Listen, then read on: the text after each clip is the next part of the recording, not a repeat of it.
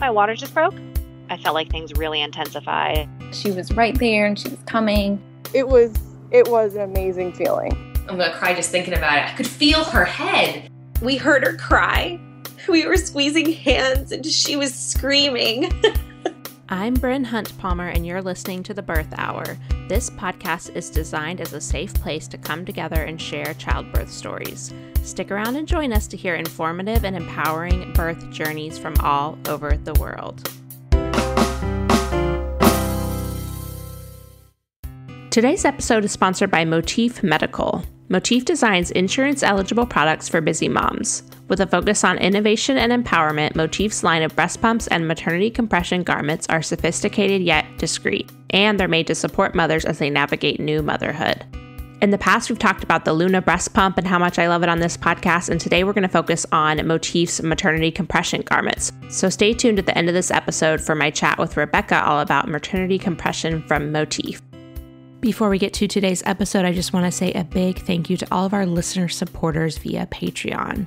These are the people that are pledging $5 or more per month to support the podcast, and in return they get special perks like access to all of our archived episodes. We're up to over 450 archived episodes, and we actually have a $1 level that just gets you access to those, so anybody can grab that membership as well. So when you join as a Patreon supporter, you get instant access to all of those birth stories that are no longer available to the public, and you get access to our private Facebook group, which is my favorite place on the internet. We have conversations about everything from, trying to conceive to postpartum to potty training, and it's just so supportive. I love it so much. So if you want to find out more about that, head over to patreon.com/birthhour, and you can see all the different levels of pledging your support there, including our co-producer level, which comes with access to our partner podcast that releases every Friday, where my husband is interviewing partners on their perspective of birth. Again, that's patreon.com/birthhour. Today's birth story guest is Sarah. Sarah's going to be sharing her experience giving birth at a birth center. And Sarah's actually a professional marathon runner. So not only does she talk about running throughout her pregnancy, but I also really loved her perspective talking about the way people, society as a whole, really encourage you when you're training for something like a marathon, but maybe aren't so encouraging when you tell them that you want to have an unmedicated birth. I experienced this myself, and I actually just had a conversation with Rhea Dempsey, who is very active in the birth world. She recorded an expert interview with me for our Patreon listeners, and that's releasing this week. So it was really timely when I was listening to Sarah's episode doing the editing that I realized how many themes carried over with my conversation with Rhea. She talks about this crisis of confidence that so many people have today when preparing for birth and during labor, and how a lot of that is a result of the way we talk about labor and birth in our society today. So Sarah really touched on that, and I just thought it was a cool connection to that expert interview that I had with Rhea Dempsey, which is releasing this week via Patreon. Like I just talked about with Patreon, you can get all that info at patreon.com/birthhour, and we will also release a sneak peek of that expert interview on the main podcast feed, so you can keep an eye out for that as well. All right, that is enough from me. That's more talking than I usually do at the beginning of an episode, but I just really like that connection that I made just today when I was listening to both of those episodes. So I will turn it over to Sarah now, and we'll hear her birth story. Hi, Sarah. Welcome to the Birth Hour. Thanks for coming on the podcast today. Thank you, Bryn. It is truly an honor to be with you today. Awesome. I'm excited to have you. Can you start by telling listeners a little bit about you and your family? Yeah, absolutely. My name is Sarah Crouch. I live with my husband, Michael, and our 8-month-old daughter, Charlotte, just a little bit north of Spokane, Washington. I am a professional athlete. I actually run marathons for a living. And between my husband and I, we also coach a little bit over 100 runners all over the country. And we also co-founded a running vacation business for adults. And then in addition to all the running stuff, I am actually a certified birth doula. So our life is very, very busy, to say the least, but we're enjoying it. Yeah, those definitely sound like challenging careers to have a baby doing as well for so many reasons. Yeah, that's for sure. Yeah. Throwing a baby into the mix it's been a fun challenge for sure. Yeah. All right. Well, let's start with finding out you were pregnant and how your pregnancy went. Yeah, absolutely. So my husband and I got married pretty young. We were in our early 20s, and we spent the next 8 or 9 years just training and racing all over the world, really. We kind of got to scratch that travel itch that many young people have during our 20s. But by the time that 30 rolled around, I'd gone through a year of sort of really baffling injuries that kind of ground my running career to a halt. So Michael and I talked about it, and I said, this might be a good time to start our family. So that way I'm still sort of young enough to come back to the sport afterward if I want to. So we made the decision in January of 2020 that we wanted to go ahead and start trying. And the next week was when I ovulated, and we happened to be leaving for vacation. So we were actually on the North Shore of Oahu, which is just, man, it's just golden sand, turquoise water, swaying palm trees, the whole 9 yards. And I can't think of a more beautiful place on planet Earth to try to make a baby. And fortunately, we were lucky enough that we did get pregnant that week in Hawaii. So once you found out you were pregnant, how did you feel throughout the beginning of your pregnancy? You know, I kind of thought it could go either way. As a doula, I absolutely love walking alongside women in that pregnancy and childbirth journey. I find it fascinating. But as a runner, when I'm in peak racing shape, if there's an extra 2 pounds on me, I feel it. So I've been a runner for a lot longer than I've been a doula, and that side of me definitely won out. I hated being pregnant for the most part. That whole first trimester, I was one of those people who is incredibly nauseous every single day, but I never really got that relief of throwing up. Mm-hmm. And so to sort of hold that nausea at bay, I would have to make sure that my stomach was never empty. So I would eat and eat and eat. And I followed my cravings. So like buffalo chicken wings, corn dogs, Arby's roast beef sandwich, you name it, I stuffed it in my face.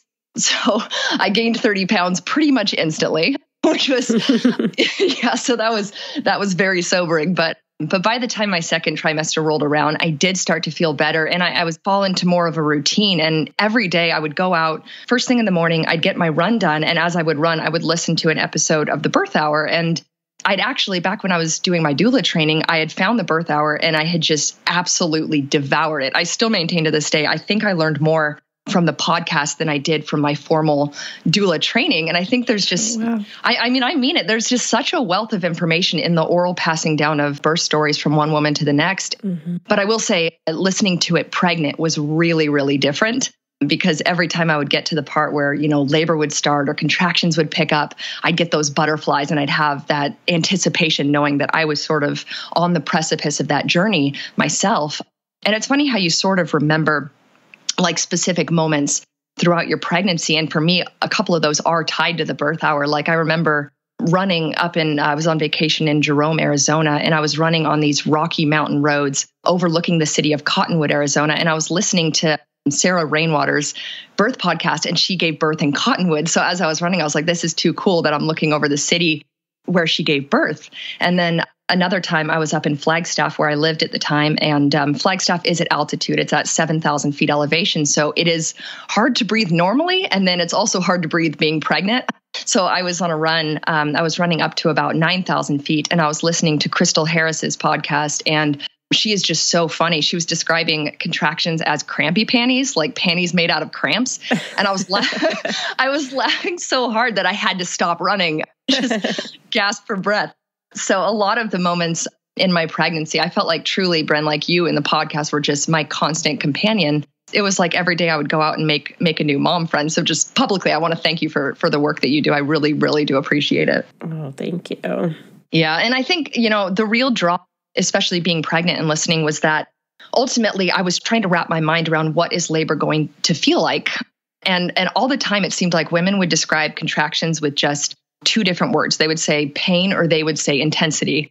And as I listened, I always wondered, okay, but what kind of pain? Like what kind of intensity? I was trying to sort of get a feel for what a contraction felt like. And only a couple times on the podcast did I actually hear people describe what they felt like. One being crampy panties. And then another woman described a contraction. She said, it's like everything on my body wanted to be somewhere else.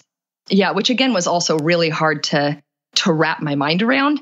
But not until after birth did I actually realize, you know, I think the trouble with trying to describe labor is that, like, ultimately all we have is sort of these like limited Germanic syllables to explain something that's kind of indescribable. And if you know what a contraction feels like, it's because you've earned that knowledge. But that definitely was helpful as I went through labor to hear those stories. And you know, obviously getting pregnant in January of 2020 meant that by the time I hit my second trimester, the world had kind of flipped upside down with COVID, unfortunately. Mm-hmm. And truly, I think that the biggest way that affected me was in my work as a doula. Weirdly enough, it actually kind of made my job harder, because as the hospital especially would start putting these restrictions in place, like they'd require masks all the way through labor, or they would require a COVID shot when you walk in the door, or they would say, no, you're only allowed to have one other person in the room. So as they put more and more restrictions in place, we would have women during their prenatal visits say, okay, I now want to get to the hospital as late as I possibly can. So sort of the onus for that decision of when to get someone to the hospital fell pretty heavily upon doulas. And the trouble is, like, we're not checking cervix. So our ability to tell how far along you are in your labor is judged predominantly by what we're seeing externally, right? So our goal is to sort of get you to the hospital where you're far enough along that you don't show up at like 3 or 4 centimeters with, more than half your labor to go, but not so far that you're having a baby in the car. So I feel like that definitely became a little bit harder, as well as, the emotional toll of leaving a pregnant, laboring woman like in the hospital parking lot. That is difficult when you're emotionally invested in someone's labor. So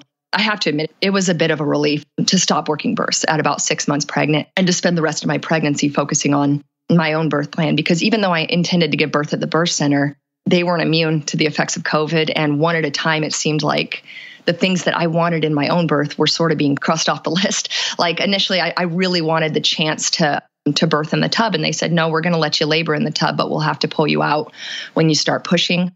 I'd also thought that I might want nitrous as an option. I wasn't totally married to the idea of using it, but I thought I'd like it as an option. And they decided right around that June or July period that like, okay, we're no longer going to allow nitrous at the birth. So just one at a time, things were sort of getting crossed off, which I look back on it now and I think it's maybe not a bad thing because birth does prepare you in many ways for being out of control of things on your preference list. And then also as parents, I think it's important to be comfortable with not being in control of every little thing. So I think in a way that can be really helpful, but nothing really totally prepared me for the last week of labor or the last week of pregnancy and how crazy that was. And I'll talk about that in a second. But the other thing I wanted to say with choosing a birth center birth was that, and I've heard you talk about this, like how when you chose to have a home birth, you did mention it to some people and you received like some pretty negative reactions, even from people who hadn't like done any sort of real research about it. They just kind of were against it to be against it. Yeah. Yeah. And I think that's pretty common with any sort of out of hospital birth situation. And when I shared, I was pretty vocal about it on social media. I did a post and I said, look, one of the reasons I'm running through my pregnancy is because I want to stay in touch with discomfort because I plan to have an unmedicated birth. And oddly enough, the responses I got to that were kind of shocking. I had so many comments. One woman said, oh, be careful. That's what I wanted. And I ended up with a C-section. And then someone else said, well, I had epidurals and I actually really enjoyed my birth. So maybe you should consider it. And I thought about just how crazy it would be if I posted, let's say a post about like a marathon I was running where I said, my goal is to win or to be the top American or to run a specific time. I don't think anyone would comment on it and say, well, be careful. I wanted to run fast and then I stepped off the curb and broke my ankle. Or, hey, if you slow down, maybe you'll enjoy it more. I just think it's really odd and kind of specific to birth that people feel the need to sort of superimpose their own feelings about it onto your own birth. And one thing I learned from you and other women on the podcast is just that you have to be fairly selective about what you let in. Because I definitely received some backlash throughout my pregnancy. And that kind of led all the way up to my last week of pregnancy. And I can go ahead and talk about that and get into the birth story if you're ready. Okay, let's do it. Yeah. So I will say that, first of all, when I hit 39 weeks pregnant, I was absolutely shocked to still be pregnant. My mom, I know you hear that so often on the podcast that they expect to go early. Yeah. And I do hear that as a doula quite a bit too. My mom, she, in the most hillbilly labor story ever, she had been out riding the John Deere, mowing the yard, and she broke her water with me. So she went into labor at 35 and 4. And so I figured, I'll probably go early. All of her kids were early. My sister was early with her son. And so I figured that I would. So by the time I hit 39 weeks pregnant, I was really, really surprised that I was still pregnant. And then about halfway through that week, that's when prodromal labor started. So prodromal labor, otherwise known as false labor, is basically, it is contractions, but they're not the same as labor contractions. They're not productive. They're weird and uncomfortable, but I wouldn't call them overtly painful. And those started happening again about 4 days before my due date. Every night I would lay down to try to go to bed and they would pick up. Even though I'm a doula and I know on a very cognitive level, I know that this is probably not the real thing. I know that if I get up and move around, they go away. I know that they're not getting more intense. Despite the fact that I knew all that, the first time mom part of me was questioning it the whole time. Like, okay, was that one more painful? Is this it? You just can't help but really sort of second guess what you're feeling. And so I would be up for just hours at night waiting to see if it was going to turn into real labor. So I was really exhausted, and I had my final appointment with the midwives was 2 days before my due date. So I was 2 days into prodromal labor and 2 days before my due date, and I went in to have my last appointment. So I go in and the midwife who is there, she says, "Oh, do you want me to check you?" And I said, "No, I'm not really concerned one way or the other." And she said, "Okay, that's fine." And the appointment was just totally routine. But then right before I left, I just mentioned something completely casually, sort of in passing. I said, "Oh yeah, I forgot to tell you." And then I told her about how when I had gone home to visit my parents in August, my mom had mentioned that after she had given birth to her twins, she had had a blood clot that almost killed her.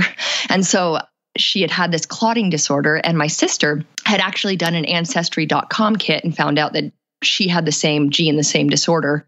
And so my mom had recommended to me, like, why don't you go ahead and do an ancestry kit just to be safe? So I had sent a kit in and not really thought much more about it until that final week of my pregnancy when the results came back. And so at this appointment with the midwife, I did mention, "Oh yeah, by the way, my Ancestry.com kit came back, and it turns out it looks like I do have the gene that carries this disorder. So it's likely that I have it." And she got very quiet, and she sort of sat back in her chair, and I said, "What's wrong?" And she goes, "Oh, sweetie, we're going to have to risk you out." Oh, no. And again, like, I'm 2 days into prodromal labor, 2 days before my due date, and those 3 words, "risk you out," they just ricocheted around my head like a bullet. I started crying so hard that literally all I could do was leave. And I was crying so hard that as I left the room, I couldn't find the door to get out of the office. And so my husband had to like fumble around me, and he got to the door and opened it. And I made it like 5 steps out onto the porch. And I took my phone and I called my doula, Betsy. Now, Betsy, my doula, she is the reason I became a doula in the first place. Everyone should have a Betsy in their life. She is just the most grounding presence. She's so steady, so calm. She's one of those people that she walks into a room and the room is a better place because she's there. That's who she is. So I called her and I said, "Betsy, they're going to risk me out." And so she didn't freak out. She was like, "Okay, one step at a time here. Let's just breathe. Let's get you centered again. And then we're just going to take this one step at a time. We're going to figure it out. No matter what happens, you're going to have a beautiful birth." So that night, she actually had me call back into the birth center, and I got a hold of Paula, who is the founder of the birth center. She's a wonderful midwife. And she told me, she said, "Okay, if you come in tonight, if you go into labor tonight, I'm on call and I am comfortable with you giving birth here. So I will work with you if you go into labor tonight. However, I'm going to send you up to the hospital tomorrow, and we're going to run a bunch of blood tests, and we're going to try and get the results expedited so we can sort of rule out this clotting disorder, because ancestry isn't always super accurate." And I said, "Okay, great, whatever we have to do." So the next morning, I went up to the hospital after another night of prodromal labor. I went up to the hospital and I spent $2,500 on blood work. And by the way, the results came back. I think Charlotte was 2 months old when I got the results back. Oh, geez. I know. So it may have been backed up because of COVID, but it turns out I didn't even have that disorder, Bryn. So it was so frustrating. Yeah. So that next day was my due date. And so I woke up that day, and that was the only day in my entire second or third trimester that I didn't run. I woke up and I just thought, I'm completely over it. I had called into the birth center, and there was a different midwife named Karen on call that day. And she had said the same thing. "Look, if you go into labor today, I'm good with it. You can go ahead and come in." So I was relieved about that, at least. And that day, instead of running, my husband and I, this is very embarrassing, but we have a huge affinity for disc golf. We love it. So we went out to play around, and it was about 2 hours of walking. And on the course, there was this guy, I'll never forget this. There was a guy sitting on a rock, and we walked past him, and he looked at me and he just goes, "Oh, you're having your baby today." And it wasn't a question. He just kind of said it. And I was just like kind of put off. And I said, "Okay, well, if you see me in a week and I'm still massively pregnant, you're going to eat your words." But he just seemed so sure. But sure enough, that afternoon was when contractions actually started. And at first, they didn't feel terribly different from the contractions I'd had during prodromal labor, but they started 4 minutes apart. It was a lot earlier in the day. And by the way, they never really got any farther than 4 minutes apart. That's as far as they were apart for the whole the whole labor. But right around 4 p.m., I called it. I said, okay, I'm in labor. I'm gonna go ahead and make it official. So I told my husband, I said, this is it. This is the real thing. And of course, I've been saying that for 4 days in a row. So he said, are you sure? And I said, yes, I'm positive. I'm positive this is it. And he said, if you're sure, then I have something for you. So he left the room. And when he came back, he was holding this beautiful, like wooden chest that had a big pink bow on it. And he handed it to me. And I opened it, and it was full of letters, these beautiful, handwritten, amazing letters. And it turns out over the last couple months, he had been reaching out to the women in my life that I'm closest with, over a dozen women, and had them send in these amazing letters for me to read during labor. And some of the women are mothers and some aren't. And all of the letters were so unique and different and just so full of strength and love and compassion. And, there's like my sister Shannon, she drew this picture of Wonder Woman just soaring through the sky with this enormous pregnant belly. And then someone else had written a beautiful prayer for me to read. And somebody else had put in like this gorgeous poem. And so I was looking through these, and I told Michael, I said, look, I want to sip these, not chug them. So let's read one an hour. It'll sort of help us pass the time.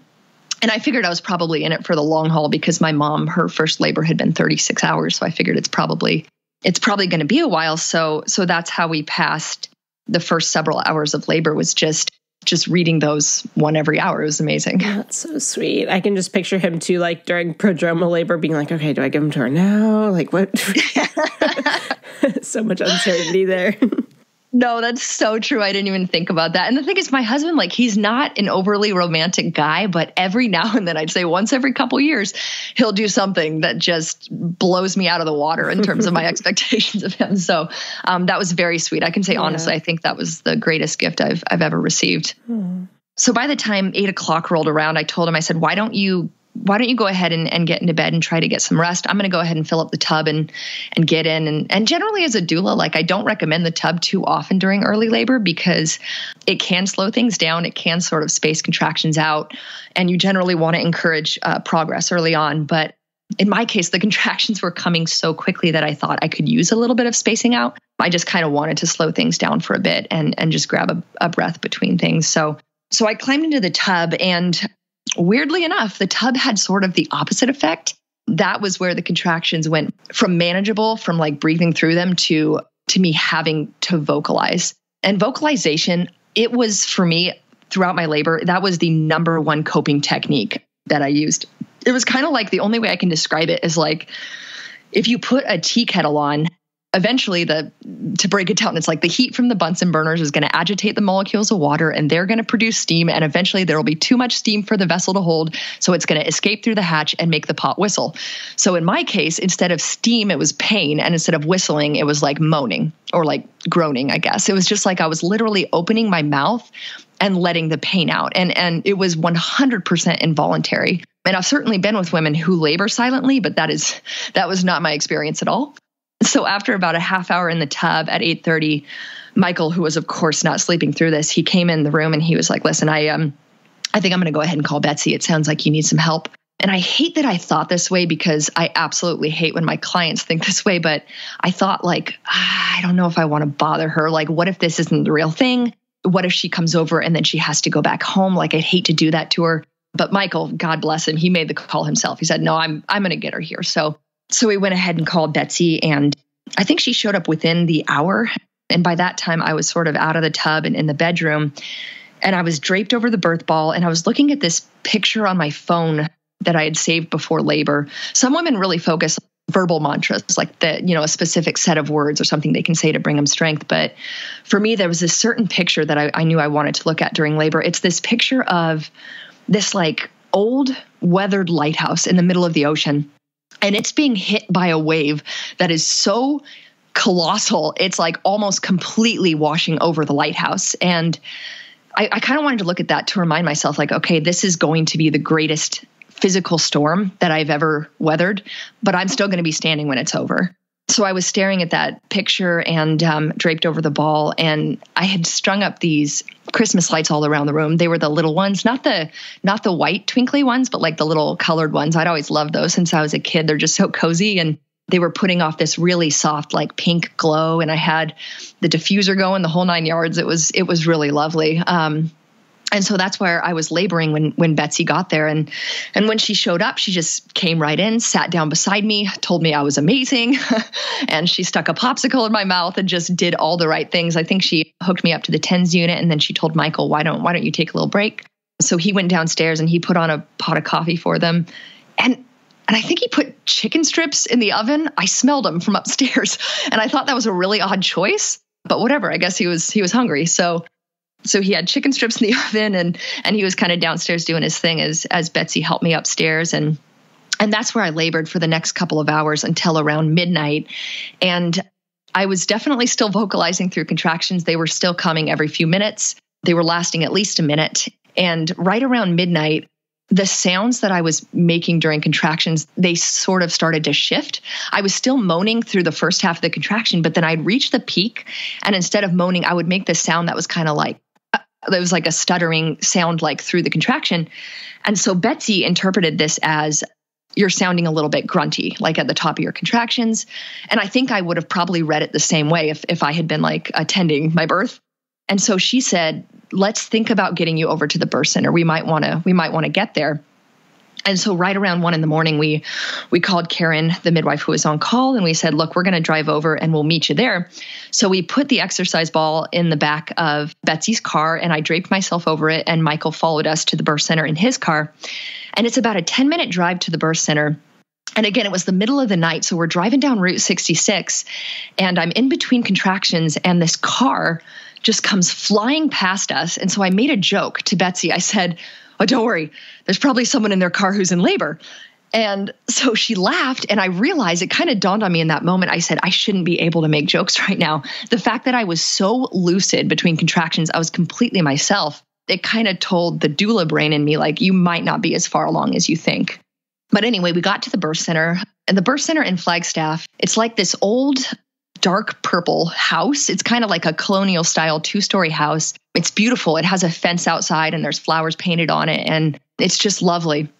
So we show up there at about 1 a.m. and we beat Karen there by a few minutes. So we moved up to the porch and I again draped myself over the ball and we labored on the porch for a few minutes. And I remember it was cold. It was October up in the mountains and it was so clear and dark. And Flagstaff is actually, it's known as the dark sky city because there's an observatory there where Pluto was discovered. So they go out of their way to sort of reduce light pollution at night. So it was so dark and I was just laboring on the porch. And I, again, I was pretty loud. And so I said to Betsy, I said, I hope I'm not going to wake the neighbors. And Betsy, always saying the right thing at the right time, was like, listen, if they live next to the birth center, they're used to it. They know what they're in for. But anyway, Karen got there and she pulled around back and I kind of saw her moving through the birth center up to the front door and she was turning on lamps as she went and she let us in and she put on a pot of tea and we got settled in the birth suite, which is just amazing. It's got a big bed and an enormous tub and it's got candles and diffusers and all of this art that's very focused on like feminine power and strength and birth. It's just really, really cool. It's the most amazing place I could think of to give birth. And so we settled in the room and Karen told her assistant Brittany to check me. So Brittany came in the room and she checked me. And I told her, I said, listen, Brittany, if I'm not a 6, if I'm anything less than a 6, don't tell me. I don't want to know. And she goes, okay, you got it. So she checks me and she removes her hand. And then she was very calculated in how she said it. She said, well, you're making progress. And I turned to Michael and very loudly, I said, that's not good. So yeah, not knowing if you're less than a 6 isn't really actually that helpful. No. Because you have no idea how less than a 6 you're dealing with. That is exactly right. Because in my mind, I was thinking, oh no, what if I'm only at a 4 or a 5 and I'm not even halfway there? And not until the next day, Bryn, when I asked for my birth chart, I was at a freaking 1. Oh, wow. Yeah. So I was 9 hours into my labor. But again, thank God they didn't tell me. And I always think about this. If I'd been at the hospital, well, I'm 99% sure that they would have been like, hey, go home, you're at a 1. Yeah. And the way you run the math in your head when you're dilating, the way you think about it is you're like, okay, it's been 9 hours. I've made it 10% of the way. This is going to be a 90-hour labor, right? That's how you think of it. But the thing is, and this is going to be a little bit of a spoiler, but I do want to just talk briefly about dilation and timelines here, because I think it could be helpful for someone listening, is that so when I got my birth chart, I looked at this. It took me 9 hours to go to a 1. It took me 4 hours after that to go to a 5. And then it took me an hour and change to go from 5 to 10. So if you're in the middle of labor and you're 10 hours in, or 20 hours in, and you're at a 1, don't think that means you're only 10% of the way done as far as time goes, because that is definitely not the case. Yeah. Yeah. And there actually was, this really, really irritates me. There was a doctor way back in the day. I think his last name was Fleshman, and he put something in place called Fleshman's curve. And he suggested that if you're not dilating exactly 1 centimeter per hour, then your labor needs to be augmented. And that makes me so angry, because nothing was wrong with my body. That's just the way that I dilated. Yeah. And people who have had more than one baby can definitely vouch for the fact that it all happens all over the place. Absolutely. And especially with you, Bryn, because in your births, I know I've heard your birth stories. It's like you've gone everything from like really, really long labor to like precipitous labor. So every labor is different, even for someone who does it several times, you know? Yeah. So anyway, they didn't tell me, and they didn't ask me to leave because they're wonderful. So I stayed, and I decided I wanted to try the tub again. So I got in the tub, and again, I just didn't like it. And so I decided, let's try the shower. So I moved into the shower, and that is actually where I spent the next several hours of my labor. So I really passed most of my labor in that shower. And Betsy had told Michael, she said, why don't you get some rest? There wasn't a whole lot for him to do. So he went into the other birthing suite and laid down on the bed in there. But the problem is that the shower was on the other side of the wall. So every time that I would have a contraction, he would fall asleep for a few minutes, and then he would wake up. He said it was like waking up into a nightmare over and over and over, because he would like fall asleep and forget. And then he'd wake up and be like, oh, it's not over. So I think that was pretty traumatic for him as well. But as I was in the shower, I kind of rotated between two things. I really developed a ritual. There was a small wooden bench. And so between contractions, I would lean over this bench and I'd brace my arms on it. And I couldn't sit on the bench. Like, that felt impossible.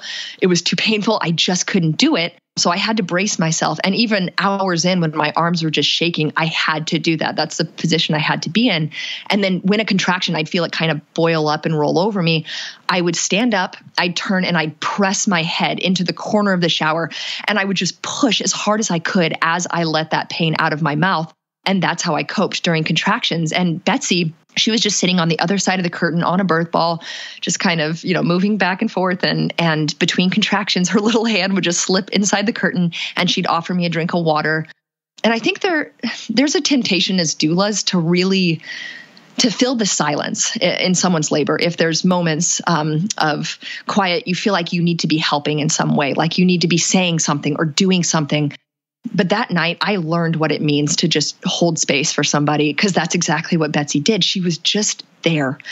She was just there. And truly, a few hours into my stay at the birth center, by the time I was probably around 5 centimeters dilated, like, there was nothing she could have said or done that would have made it better for me. I just needed her there. I just needed her presence, because the contractions were really so strong. And I guess this would be the part where I try to describe what a contraction felt like. But honestly, it's difficult for me to use words other than pain or intensity. And I remember you saying once that you're like, eventually you just kind of forget. You kind of forget what a contraction feels like until you go into labor again. And then you're like, oh yeah, this is that kind of pain. And I thought you were nuts, because I was like, I will never forget this. But you do. You do. You totally forget. It's like you were saying, it's just so hard to explain and conceptualize that, like, you can't really remember it. You just kind of remember how you felt during it, I think. Yes. Yeah, that's exactly right. And I think your brain does that on purpose. But the one thing I can describe is how that pain is different than like the pain of racing a marathon, because I've had so many people ask me like, okay, what's worse, birth or a marathon? Well, first of all, obviously birth is worse, but the difference is this: like, when I'm racing a marathon, it's 26.2 miles. I'm not jogging. Like, my pace is 5 minutes and 49 seconds a mile for 26 miles. Like, it's an aggressive rhythm. After about 9 or 10 miles of that, it does really hurt. And then by the time you hit like 4 or 5 miles to go, it's absolute agony. However, that kind of pain, I always describe it as like, it's this like muddy river that's running through your mind, and you can feel like you're drowning in it, but ultimately you are the one who's controlling how fast that river is flowing, how wide it is, how deep it is. And if at any point it gets to be too much, you can kind of crawl up onto the bank and shrink that river down by backing off of your effort. You have the ability to do that. For me, the pain of labor, it was not like a muddy river. It's like I was sitting at the bottom of the deepest, darkest ocean of pain. I could not see the surface, and I thought, I'm going to die down here. It did not feel survivable. That's the only way I can describe it, is like, it did not feel survivable. And if running helped me at all, it's that running over the last 15, 20 years has taught me how to keep a cool head in the midst of like physical chaos. So I will say the predominant emotion during my labor, it was not fear, it was not panic or anything like that. I was just astounded at the level of pain that I was in. I was just absolutely astounded that my body could reach those kind of levels of pain. So I think that's really the only way I could kind of describe it. At some point in the shower, I must have gone through transition. And the only way I can really identify it now is by the thoughts going through my head, because I remember standing in there running the math. I kept thinking, okay, if they call an ambulance right now, here's how long it'll take to get here. Here's how long it'll take to get to the hospital. I know the anesthetist who's up there. He sucks. It's going to take him an hour just to get there. I'll have to fill out all the paperwork. So I was running the math of how long it would be until I could have the sweet relief of an epidural, which I will say this too, and God bless anyone who wants an epidural. I totally understand that. There have been many, many times that I've worked births that I am so thankful for whoever invented an epidural. I think it's an amazing tool. However, if you truly, truly want to have an unmedicated birth and you're low risk and everything looks good, my best advice is to put yourself into a situation where an epidural is not convenient. Because in that moment in the birth center, I knew it would be hours. And I thought, it's just not going to happen. And even at that point in time, so they had actually ordered this special mouthpiece so that they would have nitrous available at the birth center. And I thought in my mind, well, I could use nitrous, but nitrous, in order for it to be effective, it requires that you take long, deep breaths during contractions. And for me, contractions were these short, gasping breaths, and then all of my exhale would be those vocalizations. And I thought, there is no way that I can take long breaths in right now. It just wasn't going to happen. So I didn't even ask for the nitrous. But yeah, at some point I went through transition, and then I told Bessie, I said, I need to get out. Like, let's go over to the bed. So she helped me back into the bed, and I immediately threw up. And at that point, after I puked, I looked around and I was like, get Michael. So she ran into the other room and she got my husband, and together, the two of them, they helped me into the tub. I decided I just kind of wanted to be somewhere different. It's not so much that I was so enamored with how the water felt, but I was just like, I need to move. I think on some sort of subconscious level, I was sort of trying to move to like escape my body. But they helped me into the tub, and I stayed in the tub for a while. And I remember looking at the window next to me, and through the slits in the blinds, I saw the light turn from dark to like this really silvery gray light was starting to come in. And I realized, oh my gosh, like it's daytime, like the sun is rising, and I've been laboring all night. And you do sort of lose track of time as you're laboring, obviously. But it was right around that time that my contractions began to change. And the only way I can describe it is that all of the pain and the energy that had been swirling around me during contractions, all of that began to channel itself completely downward and outward. There really is no other term for it except bearing down. So it's like the beginning of a contraction would feel the same, but then halfway in, I'd take that breath, and then all the rest of the energy would just go down, down, down. And my sounds began to change. And my husband described it as like if there was a lion in the Sahara, like guarding a kill from a pack of hyenas, like the way that the lion growls to guard his kill. He's like, that's the sound you were making. Don't mess with me. Right. It was really very like feral. And it's funny because I actually have a video on my phone that Betsy took of me having a contraction in the tub. And it hurt. It pains me to watch it because it's just so insane. It's just really one of the craziest, wildest things I've ever seen. So those are the kind of contractions that I was having. And after 4 or 5 of them, it finally dawned on me that, oh my gosh, I'm pushing. That's what my body is doing. And so I decided to reach in to check my own cervix. So as I go to reach in, I didn't get to my cervix because I felt her head. And that was the first moment. As insane as this sounds, that was the actual first moment in the entire labor that I realized I'm actually going to do this. I'm actually going to birth her. She's going to come out. I'm going to do it here at the birth center. I'm not going to be transferred. I'm going to do it without drugs. All of that just came crashing down on me. And I said very coherently, I just looked at Betsy and I said, I can feel her head. And the odd thing is, and I see this a lot with people when they're pushing, is that during pushing contractions, it seems like the spaces in between, they do get a little bit longer, and that you're able to be a little bit more present in the room, because just a few minutes earlier, before those pushing contractions, Michael had been fanning me with a paper fan, and I guess his arm got tired because he stopped, and all I could manage to say, I was just like, air. And he was like, what are you saying? I can't understand you. And Betsy was like, air, fanner, now. So that's all I could manage. But then all of a sudden I was able to say very coherently, like, I can feel her head. I'm pushing. And so Brittany and Karen came into the room. And I will say this about Karen, my midwife. She's fabulous. I've worked a birth with her where I saw her just sleep through like the craziest labor noises. She is no nonsense. She's very laid back, and she's been working births for like 26 years. She always shows up in like leopard print pants and cozy sweaters. She's just amazing. So she came into the room and she was like, well, sounds like you're pushing, so let's go ahead and get out of the tub. And I tried to negotiate with her. I was like, can I please have 2 more contractions in the tub? And she just looked at me and she's like, I'll give you 1. So I had my last contraction, in the tub. And again, it wasn't so much that I was really enjoying the feeling of the water as much as it was just that when you have a child in your vaginal canal, moving from one place to another just seems completely impossible. And yet I did, with the help of Michael and Betsy. They helped me out, and we went over to the bed, and I knelt down beside the bed into sort of like this half lunge, half squat position.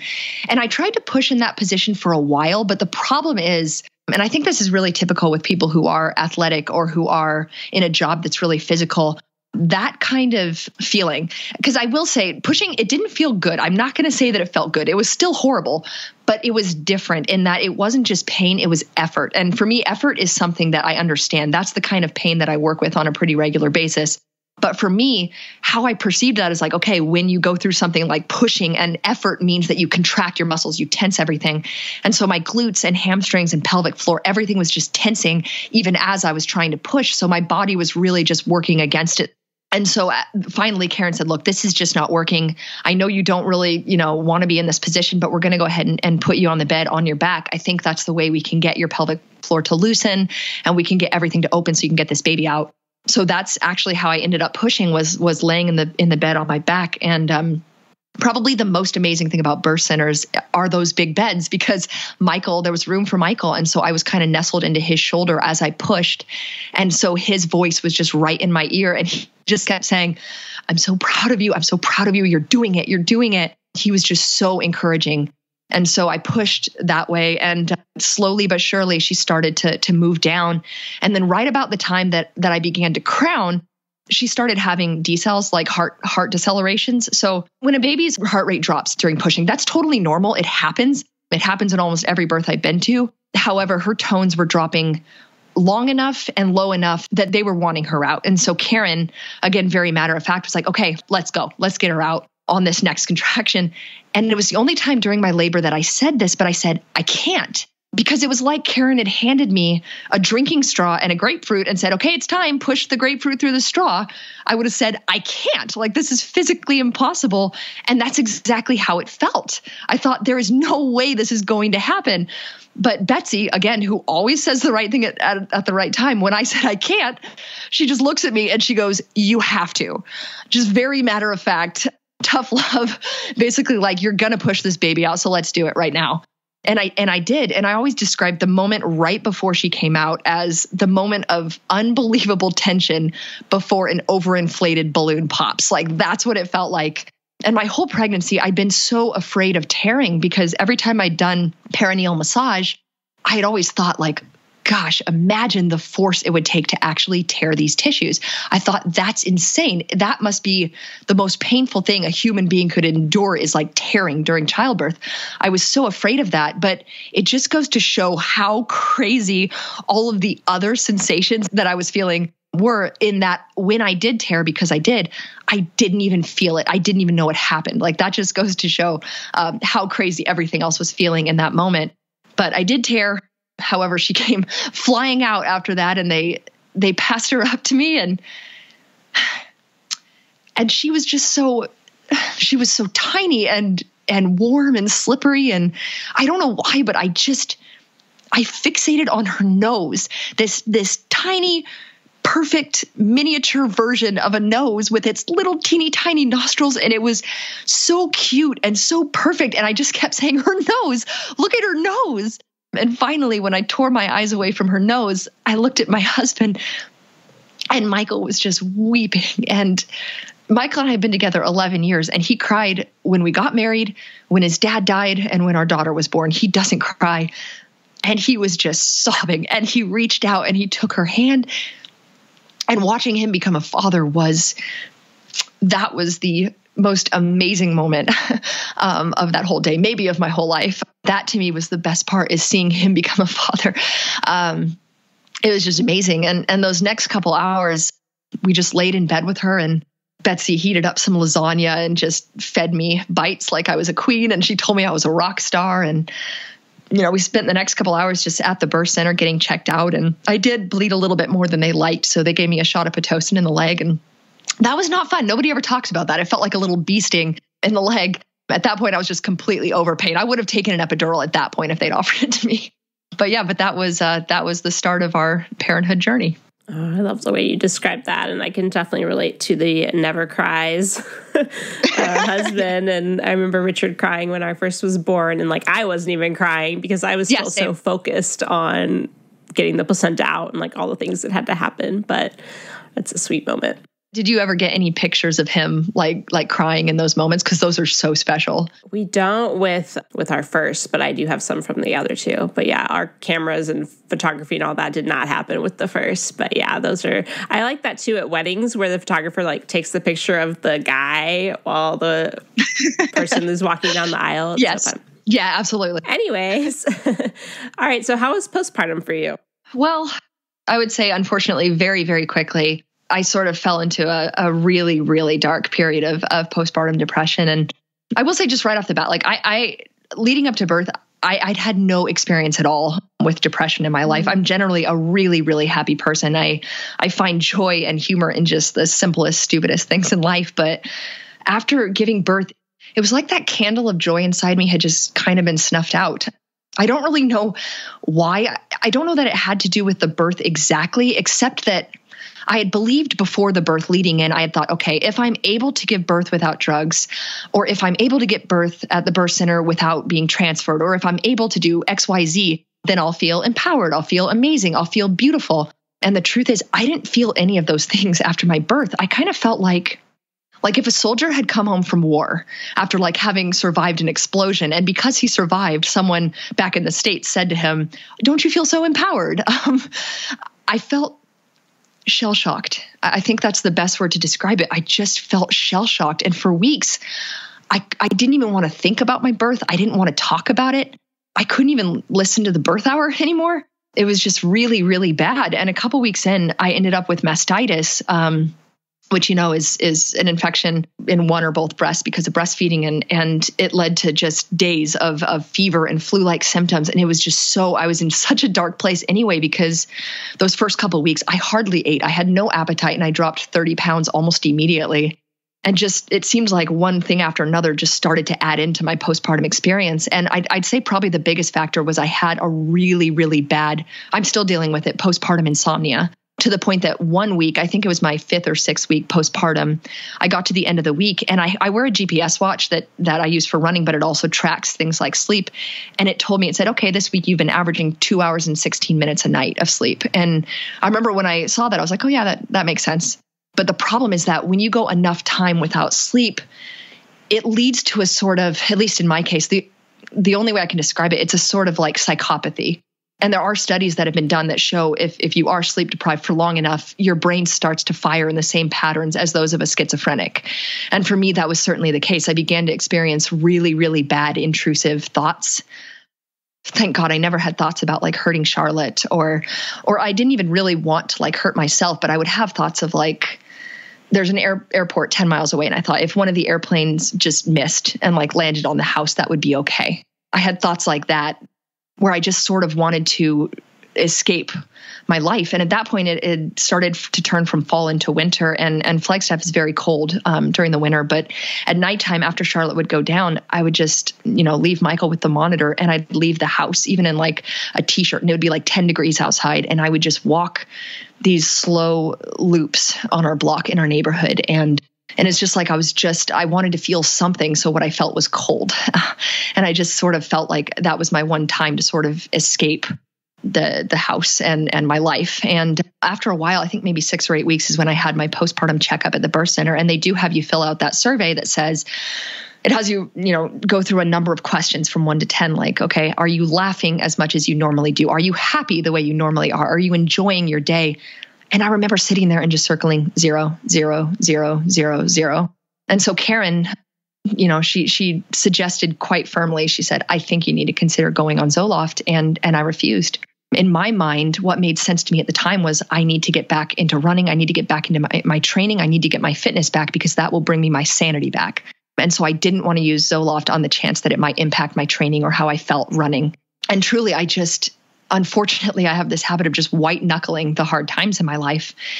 And for me, it took around 4 months for the fog to clear. And it happened right about the time that I started losing all that hair. Like sometimes in postpartum, you reach a point where you just start pulling out like fistfuls of hair in the shower. And that's a signal that your body is returning hormonally to its pre-pregnancy state. And so that to me was what sort of all of a sudden it's like the fog cleared and I came back to myself. But that was not without a pretty severe mental and physical toll, because eventually the mental toll took such a toll on my body that I ended up in the emergency room with ulcers because of how stressed out I was, which was pretty horrible.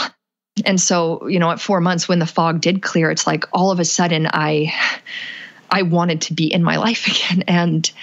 And I would see Charlotte and I'd experience the kind of love that I wondered in my first couple of weeks. I thought, where is that kind of love that I'm supposed to feel? It's the kind of love that like my husband, Michael, like I would die for him. I believe that I would, but it would be a decision I'd have to make. With Charlotte, it would not be a decision. It would be an instinct. Like that kind of love finally truly kicked in. And I think that's one of the main reasons I wanted to come on and talk to you today is just that I wish, looking back now, I wish that when Karen had suggested Zoloft that I would have done it because I wasted too much time. And I know how easily someone could not be sitting on the other side of this conversation talking about it. And I just want to encourage like anyone who's listening who is going through that right now, or perhaps you're pregnant and you have that particular journey ahead of you, please get the help that I didn't. If you're looking for a sign, this is it right now. My voice telling you to go get that help, to go on medication. And that when people ask you how you're doing, that you're honest. Because when I was asked how I was doing, my answer would always be, I'm doing better. But it was like someone who had an eating disorder saying, I'm doing better because they're eating 100 calories a day instead of 50. Like doing better does not mean you're doing well. So be honest and accept help. And that's the best advice I could possibly give for postpartum. Yeah, that's good advice. It sounds like you've really been able to kind of recognize the state that you were in when you made the decision that you did and look back on it and maybe make a different one with future babies. That's very, very true. I think about that now, and it's like if I ever do choose to grow our family or to have a second, I would accept that in a heartbeat. Mm-hmm. I would not go down that path again, especially because now I know it's like if Charlotte's old enough, like I don't want her to see me like that. That's not her mom. That's not who I am. Yeah. Mm-hmm. Well, thank you for sharing that part of your story as well. And if you don't have anything else to share from postpartum, I'd love to go ahead and ask you about resources that you recommend. The one that I didn't mention in what I sent you, and again, it's about postpartum, because I think a lot of people prepare for birth. It's almost like preparing for a wedding without giving any thought to the fact that you have a marriage afterward. So I think a lot of us do spend a lot of time preparing for birth, which is maybe a day at most, or actually that's not true. I just worked a labor that was 105 hours. It was insane, but a few days at most. But truly, postpartum is it's a much longer stretch of time. So in order to prepare for that, the resource that I would recommend most is a book called The Fourth Trimester. I know I've heard a couple women on the podcast mention it, but my best advice is don't wait until you are in your postpartum period to prepare for it. Go ahead and read that book while you're pregnant. And also because you're just going to have much less time to read once you have a baby. Let's face it. Yep. Very true. Prepare for the baby, not just the birth, for sure. Yes. Mm-hmm. All right. Well, where's the best place for people to reach out to you?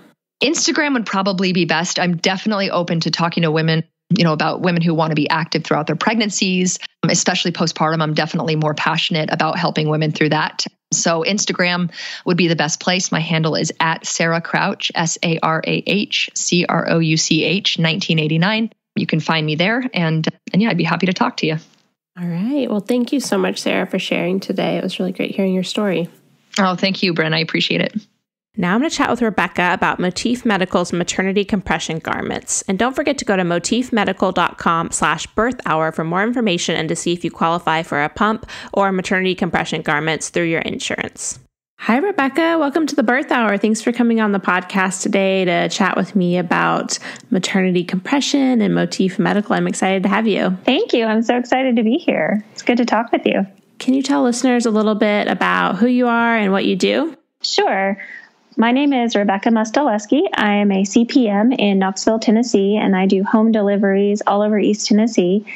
And with Motif Medical, I'm the maternity compression director. So I manage all of the blog posts and information researching for how compression can help with pregnancy and postpartum.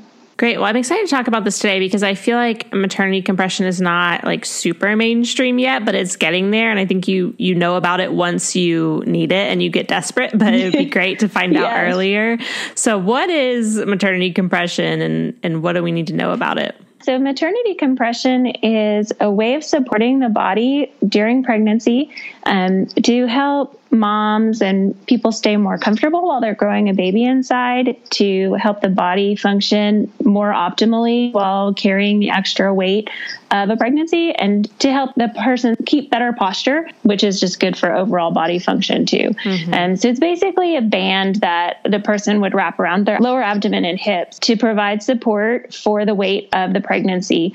And that provides a lot of benefits for people. And you're right, a lot of people don't think about maternity compression until there's some sort of an ache or a pain that they're trying to fix. But the truth of it is that maternity compression can be helpful for pretty much every pregnant person. Everybody is carrying extra weight. Their abdomen is their abdominal muscles are doing additional work. Their back is helping to compensate for that extra work. And so if more people would use maternity compression, I think that we would see a reduction in the amount of aches and pains during pregnancy, because statistically about 71% of pregnant people end up saying that they have consistent chronic back pain throughout their pregnancy. And I think if we helped support the body more, as baby is growing and as the body is changing, that we could maybe bring that number down and help people be more comfortable while they're pregnant. Yeah. So on that note, is there a certain time during pregnancy that you would recommend starting, or like signs to look out for to maybe start using these items? Yeah, so I would say sometime around 20 weeks. That's usually when a lot of people start noticing that there's a big change happening in their body, that the uterus has, grown up above the pelvic bones and is starting to fill more of their abdomen. And those core muscles just start doing a whole lot more work at that point in time. And using maternity compression starting around 20 weeks would help those muscles from getting too overworked throughout the rest of the pregnancy. So the goal of maternity compression is obviously not to take the place of your muscles, but just to support them, because they're doing so much extra. When they start getting overworked, instead of the ultimate outcome being that the muscles get stronger, what actually happens is that they get weaker, because they're just not able to keep up with the demand that's placed on them all day long. And so the muscles themselves get weaker over time and can't keep up with that demand. So if you provide that extra support from the outside, that compression to help hold the body in a better posture, a better position, and take some of the workload off of your muscles, that's going to be better for them and for your body in the long run. That makes sense. So I know there's so many different things like that you can find online, and Motif has really put a lot of work into developing their compression, especially this pregnancy support band. I know it's an FDA listed medical device. So can you just talk a little bit about what makes their support band unique and maybe things to look out for when you're looking for this? Yeah. So one thing that I love about Motif's band is the time they put into researching and studying the best way to support where the pressure points are that their band is giving support to pregnant people and where pregnant people actually need that support. So they've developed this product particularly for pregnant people and to give specific support in the areas that are going to benefit them the most. And things to look for when you're looking for a support band. One is that it's adjustable. Your body is going to change a lot throughout the end part of your pregnancy. And there may be days where you need just a little bit different support on different parts of your body. And Motif's band is great about that because it has adjustable straps that you can change for what you need throughout your pregnancy and then just on any given day. You also want the fabric to be comfortable.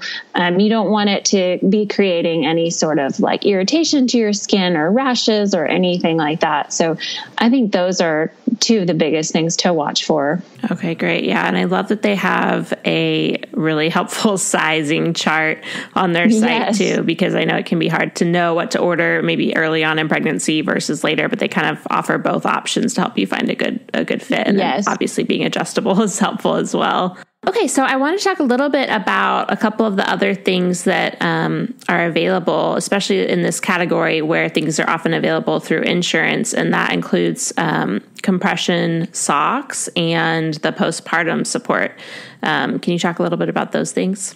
Yeah, so that is another thing about Motif that's great. These products are covered by insurance. So like I said before, I think it would be really helpful if more people use these compression devices, both in the pregnancy and in postpartum, because I think that's just a way of us helping support the work that our body is doing. Mm-hmm. So one of the other things that can be really helpful in pregnancy, aside from the maternity compression band, is the compression socks. The socks really help support the circulatory system.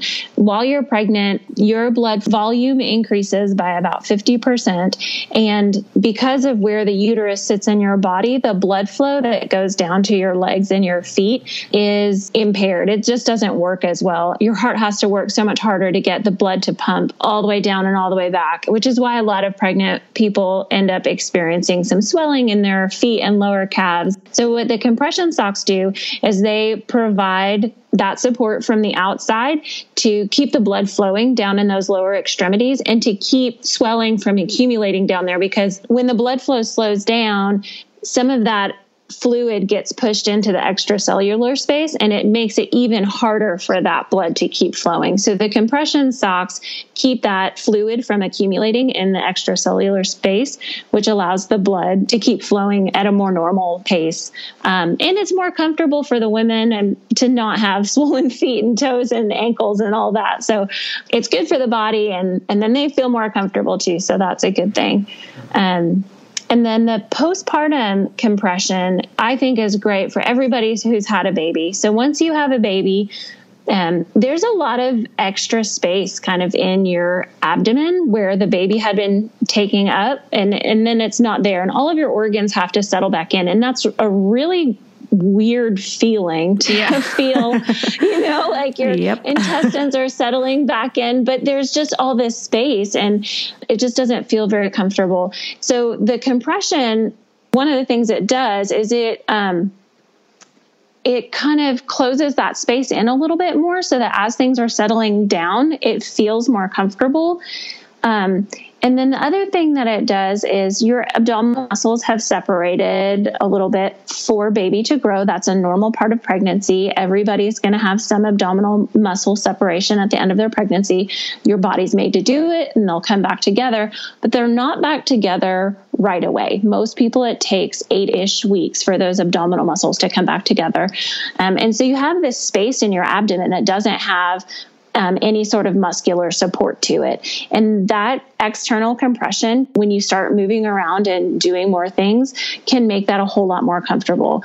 A lot of the parents that I work with, around 2 weeks postpartum, they're kind of itching to get out and start going for walks and being a little bit more active, but their abdominal muscles really aren't quite ready for that. So this postpartum compression is a great way to allow them to do that without putting too much strain on their body that it's not ready for. And it's also really great for moms who have had cesarean births. That incision site is really tender and delicate in those weeks postpartum. It can hurt to even just cough or laugh. And, nobody wants to not be able to laugh because you want to enjoy your life. So this compression provides a little additional support in their day-to-day activities while that incision is healing and while their abdominal muscles are coming back together too. Yeah. And I love that Motif has the different option for a cesarean birth versus a vaginal birth with the side zipper so that you're not messing with your scar or anything like that when you're putting it on. Definitely. So helpful. One thing I do want to say about postpartum compression, there's a lot of postpartum bands out there. And one thing that I think is really great about Motif's product is that it incorporates not only the back and the abdomen, but it also incorporates your pelvic floor and support for your pelvic floor.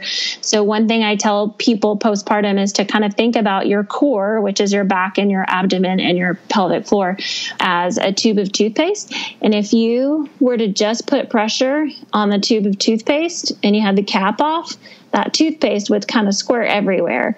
After you've had a baby, your pelvic floor is, especially if you've had a vaginal birth, your pelvic floor has separated and relaxed to let baby come through. And it is not ready to hold that additional pressure that can be put by just having a band around your abdomen and back. That can put too much pressure down on your pelvic floor that it's just not ready for.